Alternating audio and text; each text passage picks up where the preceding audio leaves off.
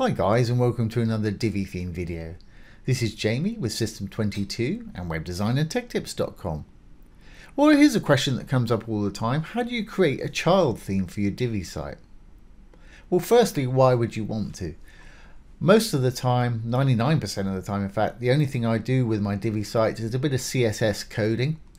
And if that's all you're doing, you don't need to create a child theme according to the Divi documentation.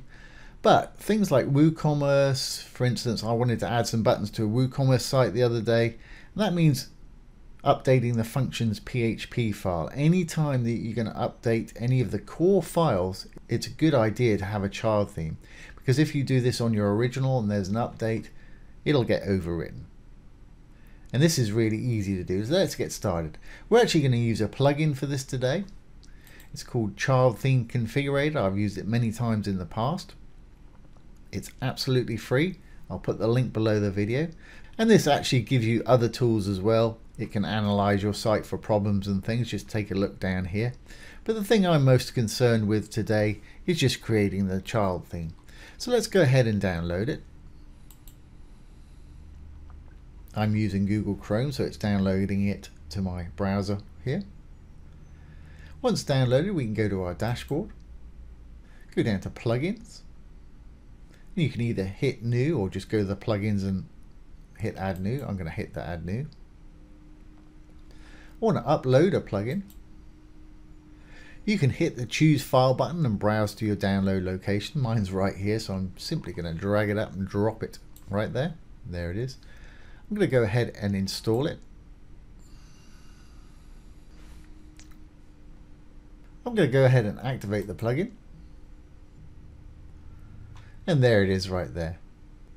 To actually create your new child theme now, let's go down. We're going to go to Tools, and you're going to see child themes down here.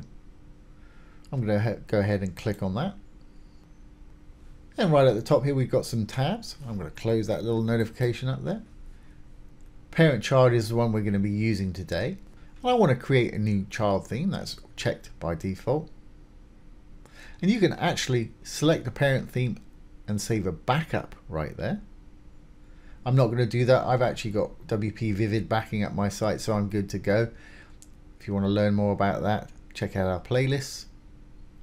But what I will do, I'm going to go ahead and hit that Analyze button, and it's going to check out that, make sure there's no problems. Okay, well, we've got 2 green check marks there, so we're all good to go. If we roll on down, it's going to call our new theme Divi Child, which is fine, for absolutely fine for me. You can call it by your brand name if you want to. Call it whatever you want, but Divi Child lets people know exactly what it is.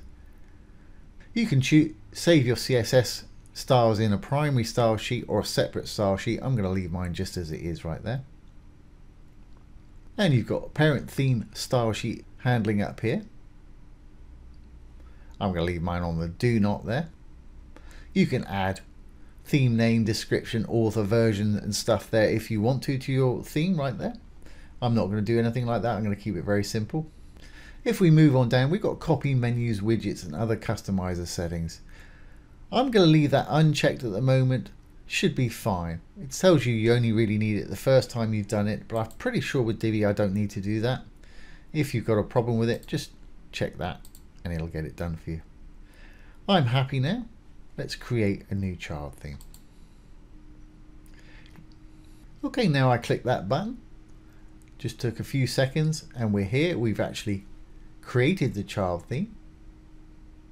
But what we want to do is preview it, make sure it's going to work before we actually activate it. So let's preview the child theme. And as you can see, it's opening here in the theme customizer. That looks okay to me. It looks exactly the way it did. You want to go through, and if you've got a lot of pages, go through and check your pages. This is a development site, so I'm not going to go through and check all the pages. I'm pretty sure it's going to work fine. I've done this plenty of times before. When you're happy that everything's going to work for you and the site's not breaking, go ahead and hit the activate and publish button. Great, once published, we can actually go back down to our dashboard here. Let's now go to Appearance and Themes. And as you can see, our active theme is a Divi child theme. And that's all there is to it. We're actually working on the Divi child theme. Any edits we make now, we're actually making with the child theme that's connected to our parent theme here. So we can go into the theme file editor right here. It'll always give you a warning that be careful what you do when you edit here, because it can break your site really easy. If you're happy, hit I understand. If you're afraid, hit go back. I'm just going in here to demo what we've got here. And there's a simple style sheet, there's not much in there. And here's the functions.php, which is the bit that you might want to modify to add different features to your site. For instance, in our next video, I'm going to add WooCommerce buttons to a WooCommerce site that we built. And I need to come in here and add a little bit of code. And if I did that on the regular site, it would work, it would be fine, but when the site updated, it may overwrite this. So there you go, guys. There's how to create a child theme. Let's just make sure it's going to work fine on the front end. We'll visit the actual site. Here we go. Let's have a look at our hover effects. Yep, they're working fine. Oh, we got that little scroll bar effect going on down there. Inline form, parallax, text mask there. Little library. Button on the bottom. Yeah, everything seems to be working perfectly there. If we visit a different page perhaps. Yep, all good to go. And we got a little custom menu over here. Yep, that's working absolutely fine. So there you have it, guys. There's how to easily create a child theme for your Divi site. I hope you've enjoyed this today and found it useful. Don't forget, I'll put this URL below the video for anybody that needs to use it. We can do this manually, but it's just as easy to do it very quickly with a plugin, and it won't slow your site down. It's pretty lightweight. Don't forget, guys, if you've got any questions, pop them down below the video. I'll do my best to answer them for you or make a demo video.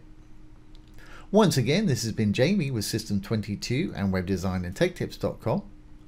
Thanks for watching. Have a great day.